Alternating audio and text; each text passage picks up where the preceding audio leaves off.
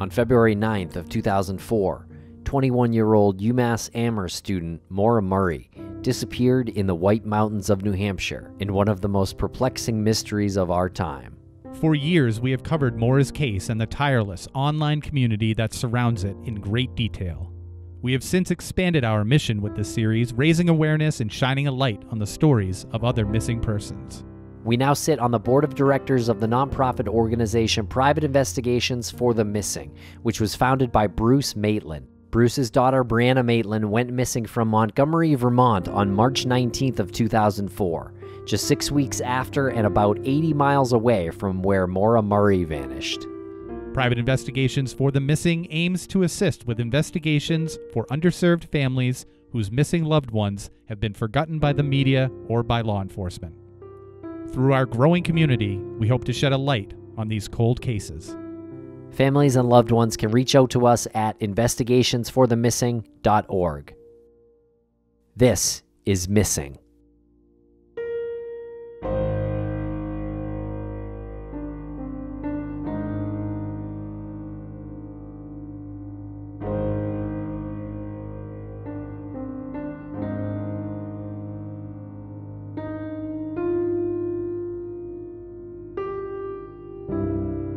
Welcome back to Missing. I am Tim, here today with Lance. Lance, how are you today? Doing so well. How are you today? I am doing excellent, Lance. And this episode, Lance, is part 2 of our conversation with the Weylands, the private investigating duo who are working for Private Investigations for the Missing on the disappearance of Phoenix Coldon. That's correct. They're doing this work pro bono through their organization, Lakefront Investigations, and they are two really professional, really wonderful people, just genuine human beings. And what we're doing with this conversation is introducing our listeners to the investigators behind the missing person stories that we present as well. So it's very important for us to let people know that if they're contributing, whether it's through their own investigating work or financially contributing to PIs for the Missing, we want to let you know that we have individuals like Ness and Andy and Lou and Greg. We want you to meet them and get to know them and get to know their personalities and get to know how dedicated they are and how much they care about these families. That is exactly right, Lance. And I do want to remind people that they can donate on the site, investigationsforthemissing.org. And this nonprofit is really chugging along now, Lance. And very soon, we're going to bring you an interview on a new case that is being covered by Private Investigations for the Missing. And if you haven't done it already, be sure to follow Private Investigations for the Missing on Twitter at PI for the Missing. Also, check out their website and the blog at investigationsforthemissing.org. Okay, everyone, thanks a lot for listening. We will be back with more on the disappearance of Phoenix Coldon. Our coverage on her case is not done by a long shot. Follow us on social media at MissingCSM.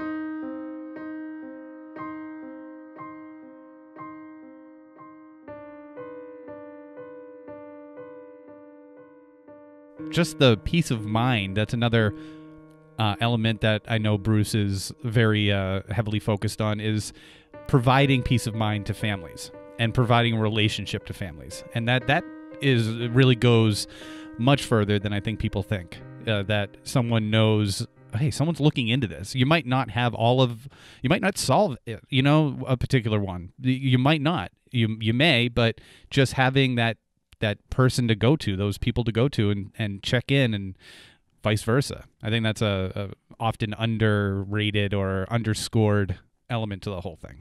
And Vanessa, I think that's a lot of what you did, what the service that you provided back in sunny San Angelo, Texas, with the sheriff's department, and was that not the sheriff's department where you were you were working with victims of kind of violent situations? So yes, I worked with both the sheriff's department and a volunteer organization, and the organizations themselves did a lot of the heavy lifting to kind of bridge those gaps. I shouldn't say it that way, but a lot of what the leadership of those organizations did was talk to various members of the law enforcement community to kind of get their names out there, show their creds, and that's really, honestly, I feel that is my job and Andy's job when we're dealing with anyone, Maryland or Missouri or Arizona. We have to really present ourselves as, we're not part of this particular community, we're part of this other community, but this is what we're doing. This is how we're doing it. And is there anything that you can do to help us, or is there anything we can do to help you? And I think as long as we're approaching it as relationship building and we show that we have skin in the game, I think that's really what will help, those situations. And I don't see any, I haven't had any issues with law enforcement, even though that first case that we had, there was a general, it felt like lack of engagement in some ways. But when I look at the fact that there are people calling in all the time, with this kind of these tips, and I can understand. And so it really just takes us going a little bit face to face sometimes, and showing rather than just, man, I don't know how to phrase it, but that it is another plug. It is shows and opportunities like Crawl Space, what you guys are doing with your resources, with your network, with your talent. What you guys are doing is absolutely a part of building, and it is bridge building, Vanessa, because a lot of bridges have been broken by crappy private investigators. The Phoenix's parents, Goldia and Lawrence, are experienced in that area. Crappy investigators. I also wanted to say real quickly before I will turn it back to you guys, but I want to say real quickly in line of the skills, the experience, the knowledge that we are bringing, the subject matter expertise that Vanessa and I are bringing to these investigations. There's not a lot of use for me outside of the military. It really isn't for people like me. I mean, I can outside of the Department of Defense, right? So if I can bring all of what I understand and maybe even some of my friends with me on this journey with Vanessa, on this journey that we are going on, that we can leverage some of the tools and different perspectives that maybe traditional law enforcement, because of different tactics, techniques, and procedures, they look a different direction. They do things a little bit differently. That's okay. They've proven that they can do their jobs. Nobody's saying that a cop can't do his or her job if they want to do their job. They can absolutely do it, and they can do it well. So no discredit to them, but just a different perspective. And that's what I feel most strongly about here. And I think I've talked maybe to Lou about this, that when you guys had asked us earlier how we got into this, and Vanessa, you did share exactly, you detailed exactly how we got involved, how you pulled me in to private investigations. But it was that moment where I realized, holy mackerel, I have an opportunity to, the taxpayers paid a lot of money to get me where I am, skill wise, knowledge wise, all that stuff. Not bragging, just saying that a lot of money has been put into this tool right here. And so why shouldn't I then put this tool into use domestically to do something important, like maybe reuniting families with their loved ones? And so that's where I'm sorry, I know I'm going way back in time to the beginning of this conversation, but that's where my heart is on that. Yeah, it's really interesting and really cool that you say that, because honestly, we hear so many stories where people have those tools and they just don't use them for whatever reason, or they use them for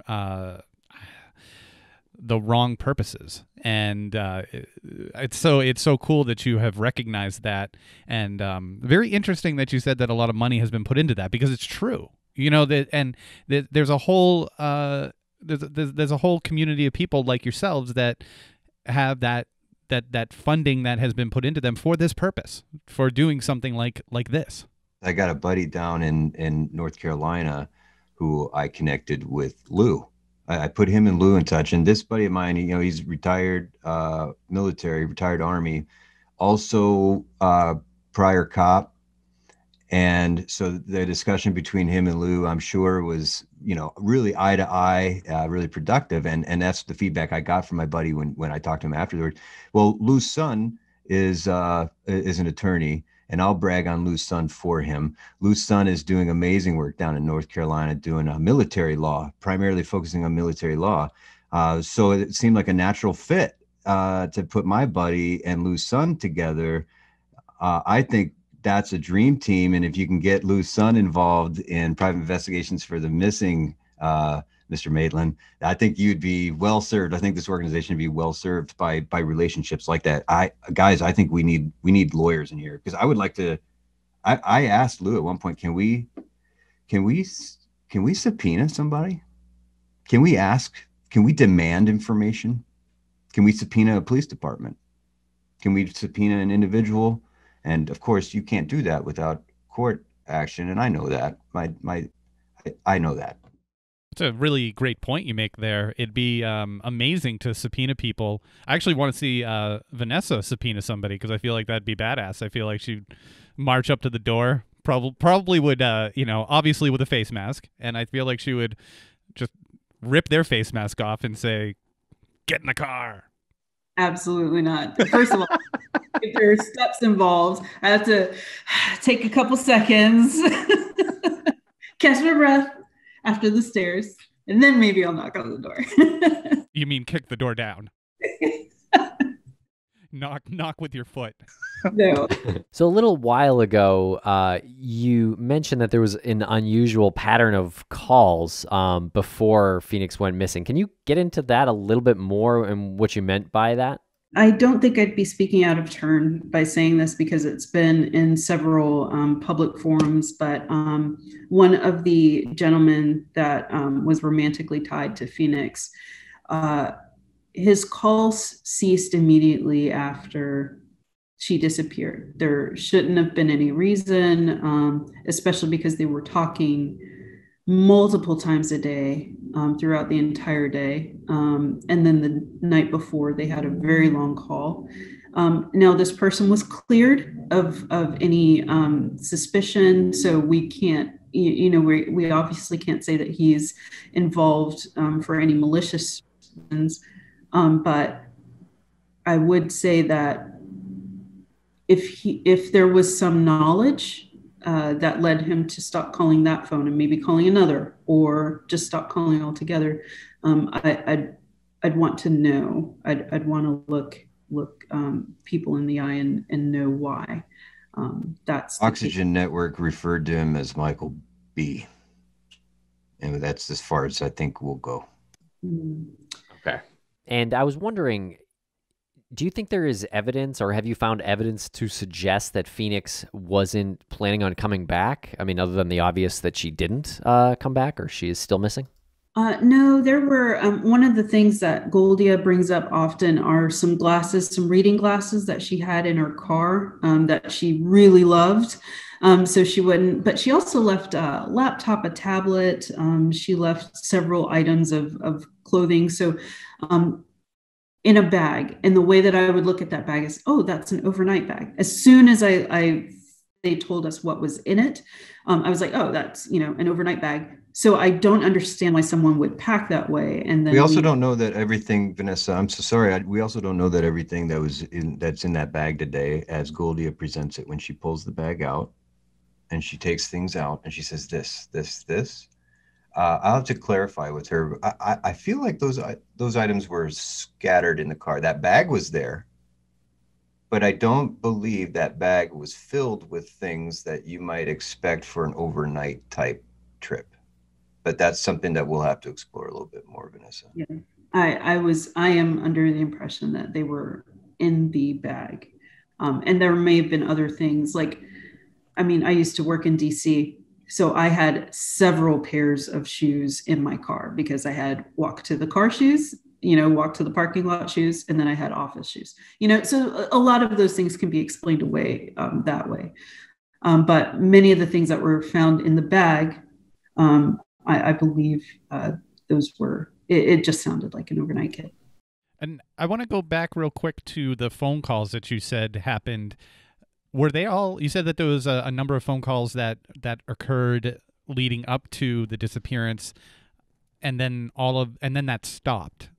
Were all of these calls from the same number, or was it a flurry of phone calls from different numbers? Oh no, I was just talking about that one number, that one in particular.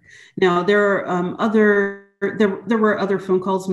Most of the calls were between Goldia and either Lawrence or excuse me, Phoenix and either Goldia or Lawrence. And then we had a few kind of random family friends, many of them that we can explain away. But when Andy and we call all the time. If I disappear over a weekend and he doesn't call my phone often, even if we're having an argument, that doesn't look great. And it just opens up a line of questions, I believe. That is interesting. And that one particular phone number has been traced to a particular person, or not yet? Yes, it has. Yes, it has.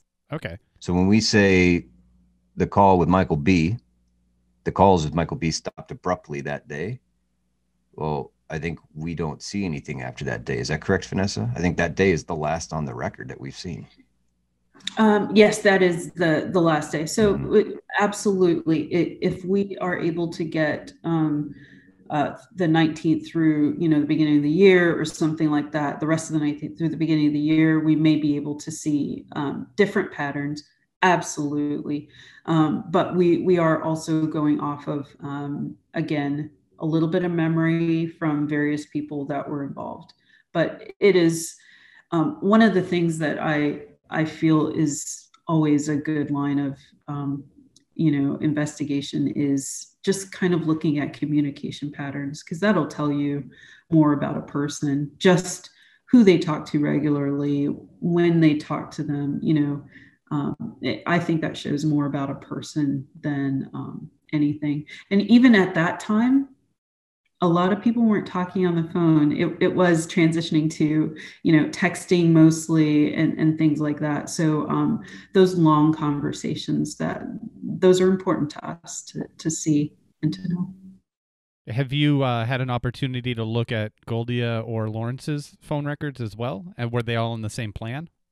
They are all on the same plan, but I believe that the view, for lack of a better word, we only had Phoenix's calls. Those particular logs were just Phoenix's calls.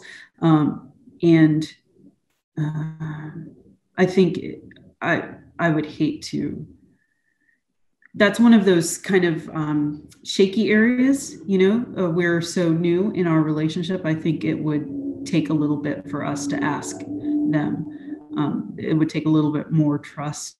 Lawrence has successfully passed what often people call lie detector test, a polygraph examination with law enforcement, with a contracted law enforcement professional. Goldia has not yet, for reasons that she's explained to them, and not that she's been avoiding it, but they've got reasons why she's not a candidate for a successful polygraph. And I will point out too that Vanessa and I have been through several polygraphs throughout our career. It's a strange experience the first time, and it's a strange experience the 12th time. So, and they're not entirely accurate. It's not proven science. It's theorized science, and it's to give indications for further questioning. Nobody has ever been, you cannot, I don't believe anyway, you cannot find somebody guilty for a failed polygraph examination. And you meant you were taking those tests? You were on the receiving end, or you were giving them? Receiving. Yeah. And that's typical for your job after things happen, arrests are made or whatever? No, it's standard. Standard to it's a indicator of trust, reliability, and just the same with the background investigations that they do on us ongoing.